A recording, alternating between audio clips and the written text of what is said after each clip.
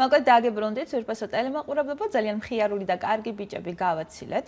გადაცემის სტუმრები გახდნენ მეგაშოუს წამყვანელი და სცენარისტები. მე მათ კიდევ ერთხელ ვუსურებ წარმატებებს და რაც შეეხება გადაცემის მეორე ნაწილის მეორე სტუმარს.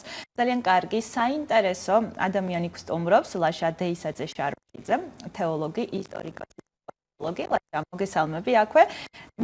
ჩვენთან ერთად ხარ შუადღე მშვიდობისა, გამარჯობა, მოკეთ გესალმები გილოცავ ახალ წელს, მინდა იყო ძალიან ბედნიერი, ძალიან წარმატებული და ის დანაკლისი თუ კი პირობითად გასულ წელს ქონდა წელს ყოველივე, ასე რომ ვთქვათ, ნიუანსში იყო ძალიან წარმატებული, ბედნიერი და პოზიტიური. მოგესალმები კიდევ ერთხელ გამარჯობა. მოგესალმები, მივესალმები ჩვენს ტელემაყურებლებს, მადლობა გადაცემაში მოწვევისთვის. გილოცავთ ახალ წელს, გილოცავთ შობის დამდეგ დღესასწაულს. და მე მინდა გისურვოთ, რომ უკვე მიმდინარე წელს, რომელიც სულ 3 დღეა რაც დაიწყო, ყოველივე ის თქვენთვის, რაც უფლისთვის, ჩვენი ცხოვრებისთვის სასიკეთო იქნება, ყველა ის მიზანი, ყველა ის სურვილი, ყველა ის ნატურა წარმატებით დაგვირგვინებული იყოს და აქ ხდენოდეთ და საუკეთესო წელიწადს გისურვებთ პირადად თქვენს ტელევიზიას, ჩვენ ქალაქს და მთელ ქვეყანას. ძალიან საყვარელი ხარ კიდევ ერთხელ და აღნიშნა ლაშა. მოდი აღნიშნე, რომ შობის ბრწყინვალე დღესასწაული გვიახლოვდება. დღესასწაული, რომელიც მე ძალიან მიყვარს და რომელიც განსაკუთრებულ შეგრძნებებს მგურის. დარწმუნებული ვარ, ნებისმიერ ადამიანი მსგავსი ემოციის ქვეშ იმყოფება, როდესაც შობის დღესასწაულზე ფიქრობს, უახლოვდება, ნახსენდება. მოდი გითხარი და გვიამბე, რამდენად მნიშვნელოვანია ეს დღესასწაული. მართლაც ჩვენ გვიახლოვდება ხორციელად შობა, უფლის აღმრთისა და მაცხოვრისა ჩვენისა იესო ქრისტესი. პირველს ყოვლისა ვიტყვი, რომ ძალიან ხშირად ახსენებენ ნებისმიერ შობას, სხვა დღესასწაულს, როგორც ბრწყინვალეს და უნდა ვთქვათ აქვე დასაწყისში, რომ ბრწყინვალი არის მხოლოდ აღდგომის დღესასწაული. აღდგომის გარდა სხვა არცერთ დღესასწაული ბრწყინვალედ არ იწოდება. აღდგომას არ გააჩნია რანგი და არავითარი განმარტება, და აქედან გამომდინარე ის იწოდება როგორც ბრწყინვალე. 12 დღესასწაულთა რანგში არ გადის. შობის დღესასწაული არის 12-თაგანი დღესასწაული, 12 საუფლო დღესასწაულთა შორის არის, რა თქმა უნდა, ერთ-ერთი დიდი და უპირველესი და ის შეგვიძლია მას უწოდოთ როგორც დიდი და წმინდა დღესასწაული. ბრწყინვალე მხოლოდ აღდგომის დღესასწაულია, ეს იცოდეთ შემდგომი განმარტებით. ძალიან კარგი ინფორმაციები ალბათ გამოადგება ნებისმიერ ადამიანს. რაც შეეხება შობის უდიდეს დღესასწაულს, რომელსაც სულ 3 დღეში, ძველი სტილით 25 დეკემბერს და ახალი სტილით 7 იანვარს იზეიმებს საქართველოს სამოციქულო მართლმადიდებელი ეკლესია, უნდა ვთქვათ, რომ ქრისტეს შობის დღესასწაულით, მაცხოვრის ხორციელად შობის დღესასწაულით, საფუძველი დაედო ყოველივე იმას, რაც მოგვიანებით ახსულდა მაცხოვრის ჯვარცმითა და აღდგომით. რაც ახსულდა ადამიანის ცოდვის ტყვეობისაგან, ცოდვაში შთაფრული ადამიანის ჯვარზე გამოხსნით. ამ ყოველივეს საფუძველი დაედო სწორედ მაცხოვრის ხორციელად შობის ჟამს. იესო ქრისტე როგორც ღმერთი არასდროს არ შობილა, ის შეუქმნელი არის და შობილი არის მამისაგან, მაგრამ ეს შობილობა არ არის ერთჯერადი პროცესი არ ყოფილა, ეს ერთხელ არ ერთხელ იშვა და დასრულდა, არა, ის მარადის იშვება როგორც ძეღმერთი მამაღმერთისაგან. მისი ეს შობილობა არის დაუსრულებელი პროცესი. ყოველთვის იშვება და მომავალშიც ასე იქნება. ისევე როგორც სულიწმინდა მარადის გამოვალს მამაღმერთისაგან. ერთხელ კი არ გამოსულა, მარადის გამომავალია. და სწორედ აქედან მისი შობილობა მამაღმერთისგან როგორც ძეღმერთის არის მარადიული და მარადის შობილია, მაგრამ ის არ არის შექმნილი, შეუქმნელი არის და დაუსაბამო არის. არის სრული ღმერთი და შობის შემდეგ ქალწულ მარიამის წიაღისაგან უკვე სრული კაცი, სრული ღმერთი და სრული კაცი. და სწორედ ძველი სტილით 25 დეკემბერს, ახალი სტილით 7 იანვარს მის ხორციელად შობის დღესასწაულს აღვნიშნავთ, როგორც კაცი ის იშვა ქალწულ მარიამის წიაღისაგან.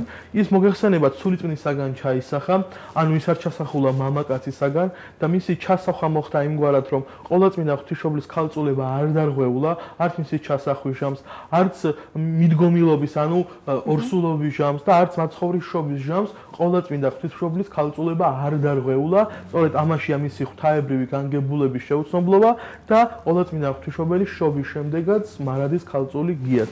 აღსანიშნავია, რომ ხატწერის იკონოგრაფიაში ეს სიმბოლურად გამოიხატება, რომ ყოვლადწმინდა ღვთისმშობლის ყველა ხატს გააჩნია 3 ვარსკვლავი. 2 ვარსკვლავი მხრებზე, მარჯვენა და მარცხენა მხრებზე და 1 ვარსკვლავი შუბლზე. ეს რას ნიშნავს? შობამდე ქალწული, შობის ჟამს ქალწული და შობის შემდეგ კვლავ ქალწული. ხალწური. სწორედ ამას გამოხატავს. ყოვლადწმინდა ღვთისმშობლისგან ყოვლადწმინდა ღვთისმშობელში ვინაიდან უმამაკაცოდ უბიწოდ მოხდა ჩასახვა მაცხოვრის აქედან გამომდინარე მაცხოვრის შობაც ყოველგვარი ტკივილის გარეშე მოხდა, იმიტომ რომ მოგეხსენებათ ფიზიოლოგიური ტკივილი თან ახლავს მშობიარობას და საკმაოდ ძლიერი, როგორც მედიკოსები გვეუბნებიან და ვისაც გამოუცდია. ვისაც გამოუცდია ჭეშმარიტად. და ყოვლადწმინდა ღვთისმშობლისათვის ეს მოხდა აბსოლუტურად ტკივილის გარეშე და რაღაც ნების გარეშე, ვინაიდან ის უმამაკაცოდ და უბიწოდ იყო ჩასახული. აღსანიშნავია, რომ იმ პერიოდში ეს არის იმპერატორ ავგუსტუსის ეპოქა რომის იმპერიაში და პალესტინაში დაიწყო იმ დროიდან პალესტინაში რომელიც რომის იმპერიის იურისდიქციაში შედიოდა, დაიწყო მოსახლეობის აღწერა. და ებრაელებს ასეთი წესი ჰქონდათ, რომ როდესაც მოსახლეობის აღწერა მიმდინარეობდა, ისინი უნდა ყოფილიყვნენ თავიანთი წარმომავლობის ქალაქებსა თუ სოფლებში. ანუ შეიძლება სხვაგან ცხოვრობდნენ, მაგრამ აღწერის დროს ისინი აუცილებლად დაბრუნებულიყვნენ თავიანთ მშობლიურ მხარეებში. და მინაიდან ყოვლადწმინდა ღვთისმშობელი და მართალი იოსები იყვნენ დავითის შთამომავლები, დავითის შტოდან. დავითის ქალაქი იყო იუდეის ბეთლემი, სწორედ ამიტომ აი აღწერის მიზნით ისინი გაემგზავრებიან იუდეის ბეთლემში. და არც ერთ სასტუმროში ადგილი არ არის მათთვის, რომ ისინი მოთავსდნენ და წარმოიდგინეთ ღვთისმშობელმა კიდევ როგორ გამოაჩინა თავისი ვერაგობა, რომ მაცხოვრის შობამდეც კი როგორ დასცინის თავის მხრივ ცდილობს დასცინოს ღვთისმშობელი დასცინოს განკაცებულ ღმერთს და სასტუმროში მისთვის ადგილი არ არის და ზამთრის ცივ ღამეში საქონლის პირუტყვის მიტოვებულ ბაგას შეაფარებენ ისინი თავს და სწორედ პირუტყვის მიტოვებულ ბაგაში იქ სადაც თივაა მოფენილი იშვება განკაცებული უფალი ღმერთი ჩვენი იესო ქრისტე სამყაროს მხსნელი და მესია ახალი ადამი რომელმაც ძველი ადამიანისგან განსხვავებით კაცობრიობას უნდა დაუბრუნოს შანსი ცხონებისა და შეარიგოს თავის პირვანდელ წიას ანუ მამაღლების წიას ალბათ გვეტყვი ხოლმე დიახ ეს ჩვენ პიროვნებაზე არის დამოკიდებული დავასრულოთ შობაზე საუბარი დიახ და სწორედ აქ ამ ზამთრის ცივ ღამეში იშვება ყოვლადწმინდა ქალწულისაგან უფალი ჩვენი იესო ქრისტე როგორც ვთქვით ყოველგვარი სამშობიარო ტკივილების გარეშე და იქვე ყოვლადწმინდა ღვთისმშობელი მას სახოვებში შეაფენს და პირველი ვისაც ეუწყება მაცხოვრის ამ ქვეყნად ჩობა ესენი არიან წყემსები რომლებიც მივლენ და ანგელოზებისაგან ეუწყებათ ანგელოზები მაცხოვრის შობის ჯამს გალობენ დიდება მაღალთა შინა ღმერთსა ქვეყანასა ზედა მშვიდობა და კაცთა შორის სათნოება ეს ლოცვა სწორედ მაცხოვრის შობის ღამეს წარმოითქვა ანგელოზებისგან რომლებიც ამგვარად უგალობდნენ ქვეყნად მოვლენილ განკაცებულ ძე ღმერთს და სწორედ აი ამ ანგელოზებისაგან დაუწყები მწყემსები პირველები იქნებიან ვინც თაყვანსამენ განკაცებულ ღმერთს აქაც უფალმა დაგვანახა რაოდენ მნიშვნელოვანი ადამიანის პიროვნული სიმდაბლე ანუ მისი პირველი ხილვის ღირსნი შეიქნენ არა მეფენი და დიდებულები და ამას სოფლის მთავარი რომლებიც მოგვიანებით ზდევნიან და ჯვარსარცმევენ მას არამედ წყემსები უბრალოდ წყემსები შეიქნენ პირველად ღირსი მისი ხილვისა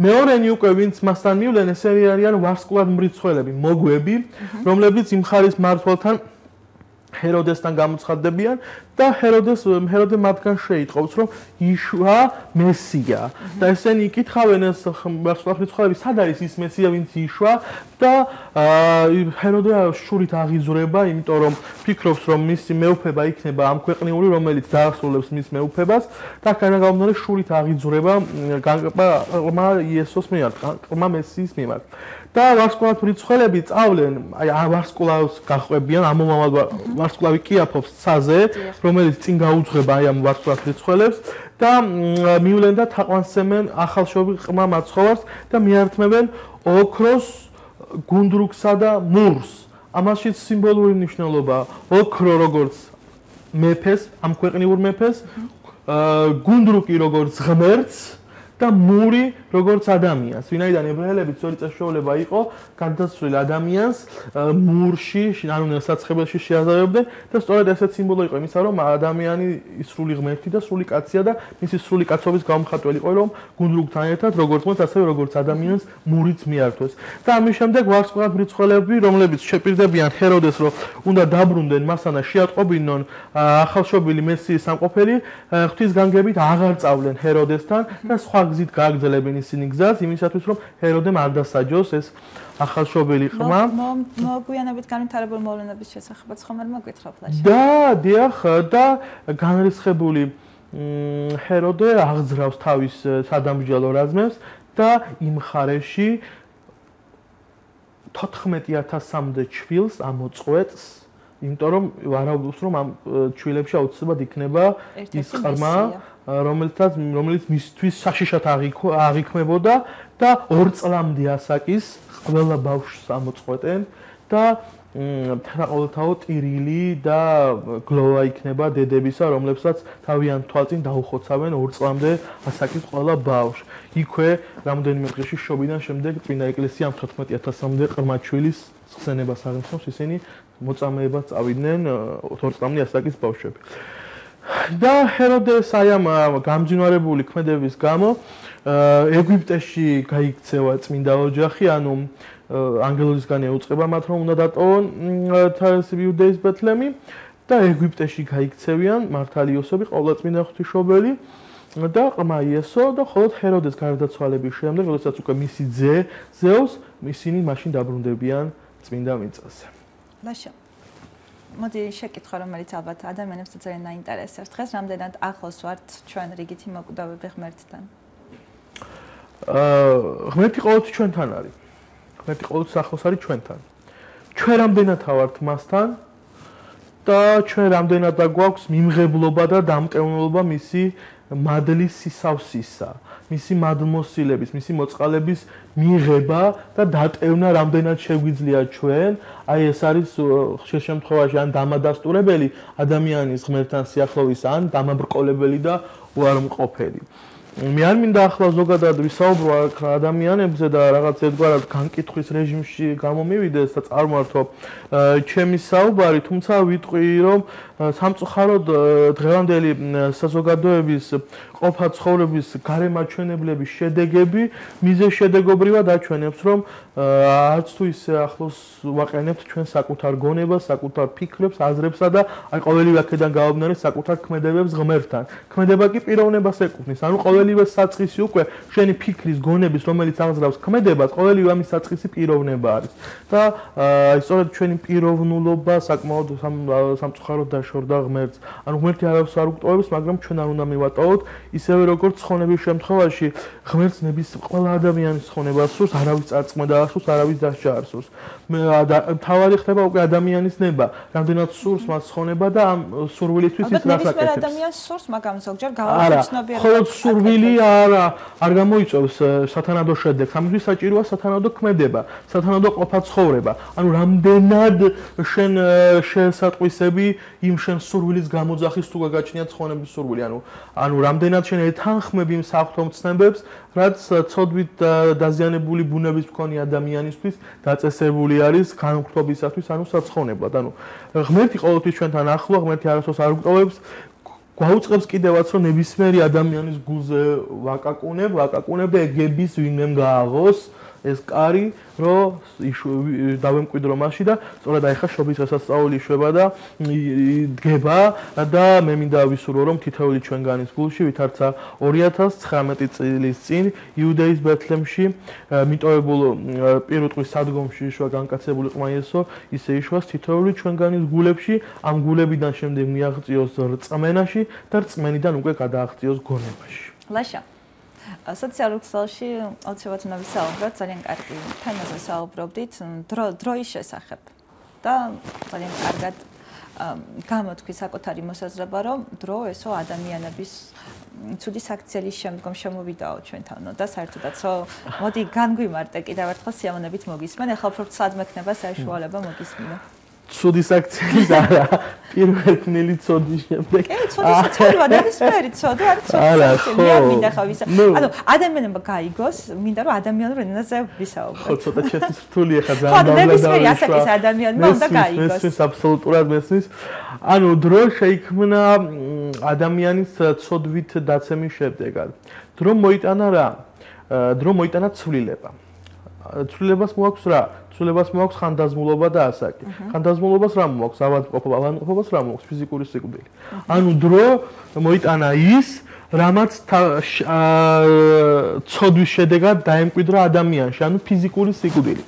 ადამიანს სული ღმერთისგან აქვს შთაბერილი, უკვდავი ადამიანის სული, ღმერთმა შაბერა თავის სული, ხოლო ხორციელის სახით ადამიანს ჰქონდა შანსი, რომ ყოფილიყო უკვდავი ან მოკვდავი. სამწუხაროდ ჩვენმა პირველ მშობლებმა, ანუ ადამიანის სახით, ადამიანის დევას სახით, კაცობრიობის პირველ მშობლებმა მოკვდავობა აირჩიეს თავიანთი ქმედებიდან გამომდინარე. აქედან მოყოლებული სწორედ თითოეულ ადამიანში, რომელიც ადამიანის თესლიდან მოევლინება, შევიდა ხორციელის სიკვდილი. ეს ხორციელის სიკვდილს იწვევს რა? დრო, რომელიც იწვევს ხრწნადობას და რომელიც მიაქანებს გარკვეული დასასრულისკენ. ერთადერთი რამე, რასაც დრო ვერ ეხება, ეს არის სული, ვინაიდან სული არის უკვდავი და მარადიული და როგორც ვთქვით, ღმერთისგან არის შექმნილი. ღმერთისგან არის შთაბერილი ადამიანში. ანუ ჩვენ უნდა ვიცოთ, რომ ნებისმიერ მოვლენას, მათ შორის ადამიანის ამ ქვეყნიურ ყოფა ცხოვრებას, აქვს რა? საწყისი და სასრული. აი ამ საწყისა და სასრულს შორის არის ძალიან ესეთი ლამაზი, ესეთი სიმბოლური დამთხევა საფლავის ქვაზე, როდესაც ადამიანს ეპიტაფიაზე ეწერება დაბადებისა და გარდაცვალების წლები, შუაში არის ისა ტირე, ხაზი. აი ეს არის მთელი ცხოვრება. ის ხაზი. ის არის, არა, შეიძლება საკმაოდ ვრცელიც იყოს, მაგრამ აი ის ხაზი, რომელიც საფლავის ქვაზეა, ის არის ცხოვრება. უნდა დავაკვირდეთ ამას და სწორედ ის არის დრო. ის საფლავის ქვაზე 2 წელს შორის, დაბადებისა და გარდაცვალების წლებს შორის გამოკვეთილი პატარა ხაზი არის დრო. დრო, რომელიც მოგეცა შანსად იმისათვის, რომ დავბრუნდეთ იქ, საიდანაც ჩამოვცვდით, ანუ დავბრუნდეთ ღმერთის წიაღში. ანუ ადამიანი ხო გამოძევული იქნა 60-დან, ანუ ჩვენი პირველ მშობლები და მათი სახით მთელი კაცობრიობა, მაგრამ იესო ქრისტემ თავისი ჯვართმსა და აღდგომით ჩვენ მოგვანიჭა დაბრუნების შანსი. ანუ თუ იესო ქრისტეს მოსვლამდე სასუფეველის კარიბჭე იყო დახშული და მართალი ადამიანების ვერ შედიოდნენ სასუფეველში, ვინაიდან სისხლით არ იყო ჯერ გამოსყიდული კაცობრიობა, სწორედ აი ამ აცხოვრის მიერ გამოსყიდვის საშუალებით, ეს გამოსყიდვის დოგმატით არის ცნობილი ეკლესიის ღვთისმეტყველებაში, უკვე მოგვეცა ჩვენ შანსი ცხოვრებისა და სწორედ ამისთვის არის დრო გამოსაყენებელი. თითოეული წამი, თითოეული წუთი ძვირფასია და სამწუხაროდ ჩვენი მაზეც მოგვიწია საუბარი, რომ დრო ჩვენი აღქმით დრო დაჩქარდა, კი. და ამას ალბათ ხელი შეუწყოთ ჩვენმა აღქმამ, კომუნიკაციის ძალიან გამარტივებამ, შემოკლებამ და პლუს ალბათ მეორე მოსვლის წინარე პერიოდში ვიმყოფებით, რა თქმა უნდა, არა წინასწარმეტყველებს, როდის იქნება მეორე მოსვლა ეს ღმერთმა იცის, ამბულად არ ველოდები, ველოდები ყოველთვის, მაგრამ კონკრეტულ დროს არ ველოდები, იმიტომ რომ არ. თუმცა რა ნიშნები გვაქვს ახლა დედამიწაზე, რომ ვივარაუდოთ, რომ იცით რა, მოდი, საერთოდ უნდა ვთქვათ, რომ მაცხოვრის ამაღლების მომენტიდან, ამაღლება რომელიც მოხდა აღდგომიდან მე-40 დღეს, ამაღლების მომენტიდან უკვე ეკლესია და თითოეული მორწმუნე იმყოფება მეორე მოსვლის მოლოდინში. ანუ ამაღლებიდან უკვე დაიწყო მეორე მოსვლის წინარე პერიოდი და მოლოდინი უკვე მაცხოვრის მეორე მოსვლის. ასე რომ ჩვენ არ შეიძლება რომ რაღაც კონკრეტულ ნიშნებს მივდიოთ და ამ ნიშნებზე გავაკეთოთ სწორება და ორიენტირება. არა, ჩვენ უნდა ვიცოდეთ რომ მაცხოვრის ამაღლებიდან უკვე ნებისმიერი ადამიანი რომელიც დაიბადა თუ აწი დაიბადება, უნდა იმყოფებოდეს თუ ის ქრისტიანია მეორე მოსვლის მოლოდინის რეჟიმში. და კონკრეტულ ფაქტებზე აპელირება ცოტა მადგილოთ მე ჩვენ. ძალიან საინტერესოა შენი მოსაზრება, ლაშა. და მოდი გვიამბე კიდევ ერთხელ. მას ანუ ინდივიდუალურია ნებისმიერ ადამიანის აღქმა, ხომ? შესაბამისად, შენ სხვანაირად წარმოგიდგენია 60-დღე, შენ წარმოსახვაში კიდევ შეიძლება სხვანაირი იყოს. არჩილის წარმოსახვაშიც განსხვავებული. რეალურად როგორია 60-დღე, როგორია ჯოჯოხეთი? სასუფეველი არის იქ, სადაც ჩვენი პირვანდელი მშობლიური წიაღია. ანუ ადამიანის პირვანდელ ბუნებაში, ჩვენს ნამდვილ რეალურ ბუნებაში, ანუ დაცემამდელ ბუნებაში, ცოდვა არ იყო. ადამიანისთვის ცოდვა არის მეორადი ბუნების შედეგი, ანუ პირველადი არ არის ჩვენთვის ცოდვა. ცოდვა ჩვენთვის ბუნებრივი და მშობლიური არ არის.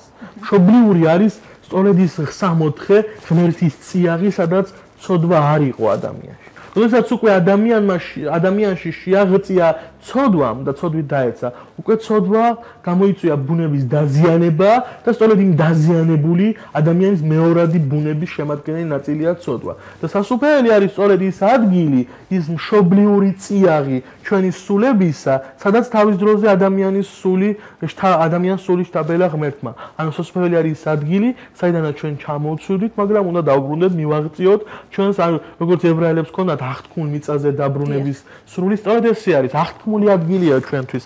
ის ადგილი, სადაც ჩვენ სულიერად ვიშვით და უნდა დავბრუნდეთ. აი ეს არის სასופველი. და რაც შეეხება ჯოჯოხებს, ერთად დავგვითხაროს, ვიღაცას გონია, რომ იქ რაღაც ნივთიერი ცეცხლი არის დანთებული და სულს სახალებაში გვეუბნება უფალი, რომ სულს ხორცს და ძვალ არ აასხენ.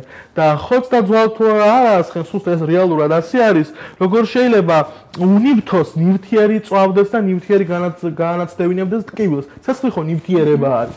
და აქედან გამომდინარე, იქ სულიერ წვაზე არის საუბარი და სულიერ ცეცხლზე, რომელიც ნივთიერისგან და ამ ქვეყნებისგან განსხვავდება და გაცილებით უფრო მტკივნეულია, რა თქმა უნდა. და ჯოჯოხეთი ადგილი, სადაც ღვთის სიყვარული ნაკლებად აღიქმება და ნაკლებად შეიგრძნობა. ღვთის სიყვარული ყველგან არის, ისევე როგორც ღმერთი ყველგან არის. ქვაში, ცხეშიც ღვთის მადლია, შემქმნელობითი მადლია. ღრუბლებშია. ღრუბლებშიც არის, ყველგან არის, აქაც არის. აბსოლუტურად ყველგან არის. ვიღაცა შეიძლება გონია, რომ მარტო ტაძარში ხედავს და ტაძრიდან გამოვა და მე რასაც რომ არა, ყველგან არის ღმერთი, აბსოლუტურად ყველგან არის ღმერთი. ჯოჯოხეთშიც არის ღმერთი. არა იმისთვის, რომ სტანჯოს ადამიანი, მაგრამ ღმერთი ყველგან ყოფია. ღმერთს გააჩნია თავისი დოგმატური თვისებები და მის ერთ-ერთი თვისება არის ყველგან ყოფობა.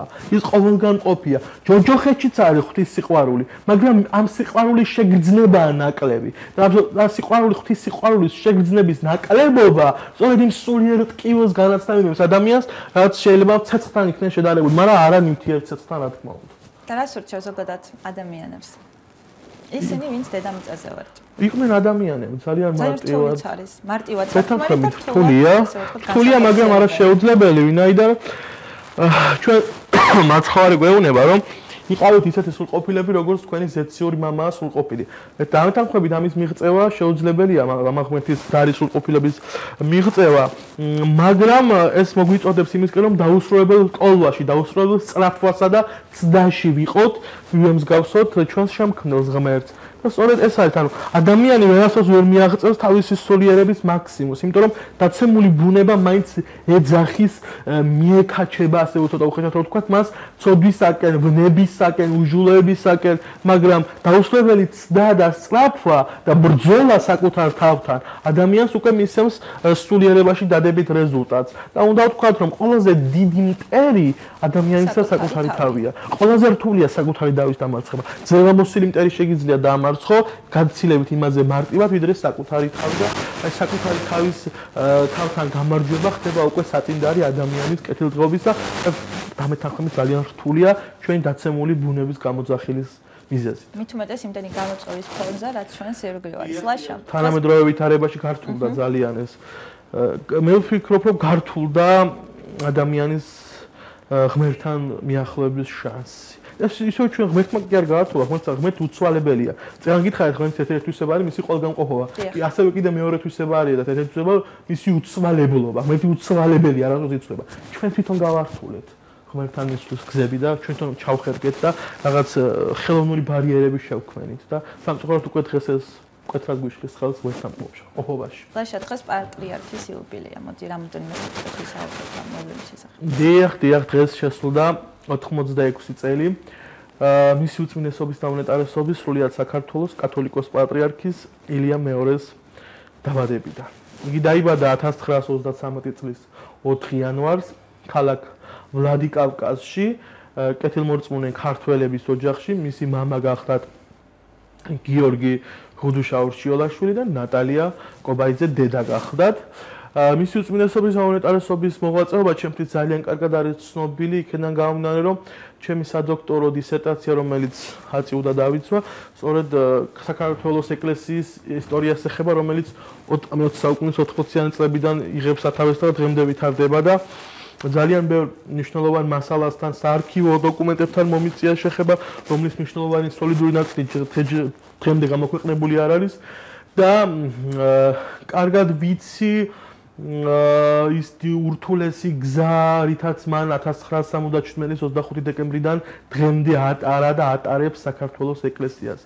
მისი სასულიერო ცხოვრების გზა უკვე 62 წელს ითვლის, იგი 1957 წლის 16 აპრილს აღიკვეცა ბერად, ჯერ კიდევ 24 წლის ასაკში, 24 წლის ახალგაზრდა ადამიანი, ირაკლი შიოლაშვილი აღიკვეცება ბერად და ეწოდება მას სახელად ილია და სწორედ აქედან იწყება მისი დიდი სასულიერო მოღვაწეობა, ის გაივლის თავის ყველა სასულიერო ხარეს, ბერდიაკნობას, მღვდელმონაზვნობას თავისი წოდებებით და 1963 წლიდან უკვე როგორც ეპისკოპოსი ემსახურება საქართველოს ეკლესიას, 1967 წელს მას მიენიჭა მიტროპოლიტის წოდება, ხოლო 1977 წლის 25 დეკემბერს იგი აღსახდა საქართველოს კათოლიკოს პატრიარქის ტახტზე.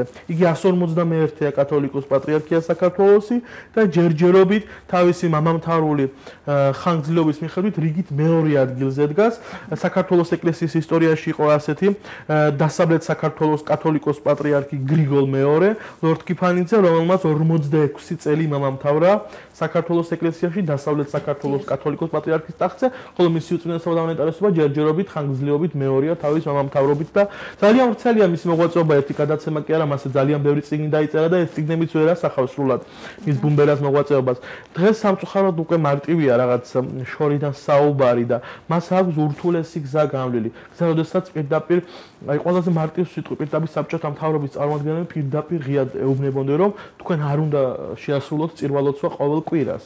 იმიტომ რომ მისი წირვა ხედავდნენ, რომ იქცა იმჟამინდელი ეროვნული მოძრაობის თავშეყრის ადგილად, კონსოლიდაციის ადგილად და აი ყველაზე ელემენტარული არა წირვის შესრულებასაც კი უშლიდნენ კათოლიკოს პატრიარქს ბოლშევიკები, კომუნისტური ხელისუფლების წარმოადგენლები. აი მის იქეთ უკვე რა სირთულეები იქნებოდა, უკვე წარმოადგენდა არც ისე რთულია, მაგრამ მარტივის რა ელემენტი, როცა წირვის შესრულებასაც კი უშლის მთავრობა საქართველოს კათოლიკოს პატრიარქს და მე მინდა მიულოცო თქვენი გადაცემის სახელით მის უწმინდესობას და უნეტარესობას, მიულოცო როგორც მის მიერ დაფუძნებული და დაარსებული საქართველოს საპატრიარქოს წმინდა ანდრია პირველი წოდებული სახელობის ქართული უნივერსიტეტის ისტორიის დოქტორანტმა დაბადებიდან 86 წლის იუბილე და მრავალჯამიერი სიცოცხლე მინდა უსურვო მათ და გაძლიერება მისი სიცოცხლე მართლა დღეს ძალიან სჭირდება იმაზე უფრო მეტად ვიდრე ოდესმე საქართველოს უძველეს ეკლესიას და ქართულ ხალხს. მეც შევერთდები შენს მილოცავს ლაშა და მადლობას გადაგიხდი რომ იყავით ჩვენთან. მე დავიტოვებ იმას რომ კლავ შევხვდებით ერთმანეთს.